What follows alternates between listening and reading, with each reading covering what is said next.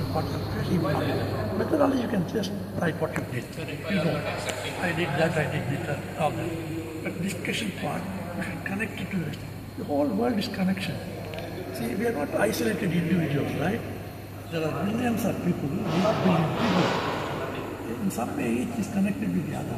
So your idea or your finding should be connected with others' finding and others' ideas.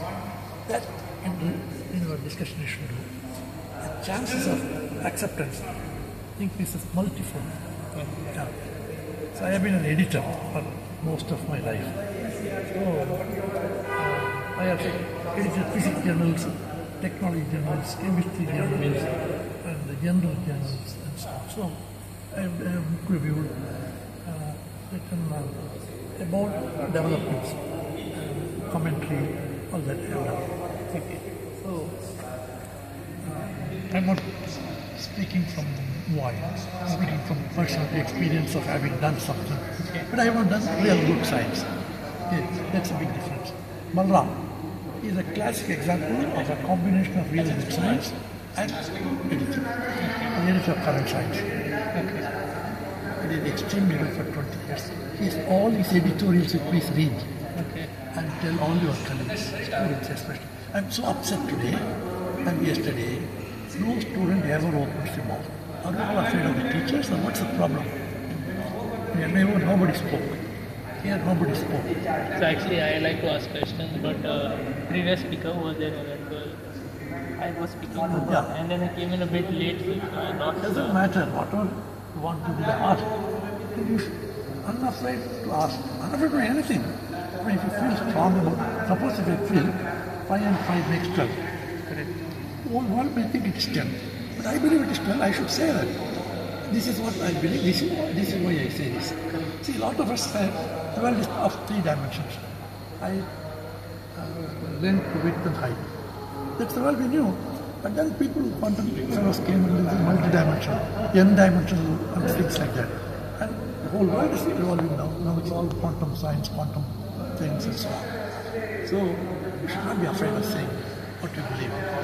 You may be wrong. Everybody is wrong sometime or the other. Whatever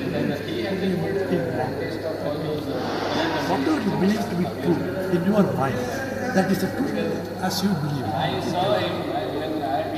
If I have proved wrong, that's okay. No problem. I always ask people to ask questions. If you know the answer, I answer. If I know only half, I tell them, please take it to the quiz. If I don't know, I say I don't know. Say what is wrong in them. So, you should be ready to accept if you don't know. The best student in the world is one who says, sir, I don't know. Correct. He is the best student. Okay? So, always willing to learn. If you are in Goa for the first time, you want to go to the public library. So I ask.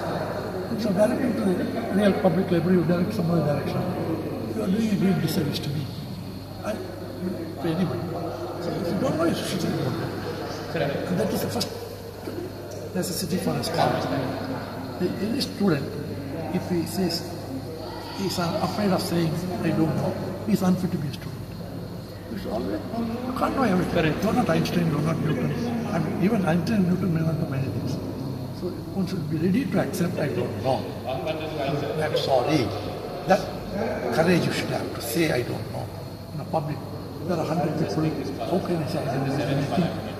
Poor of. What does it matter? Who are they to think poor or high of it? You are what you are. Be courageous. Tell them I don't know. And if you know, insist on what you know. Tell them this is what I stand for. What you say is on for this reason. Argue with them, no problem. A good student should come forward. Yesterday I spoke at Chennai. Today I spoke here. Not a single student opened his mouth. I'm very upset. So next time you come, I will play. I don't know when I am coming next time, but what are we teaching first? What are we building huge structures, universities for?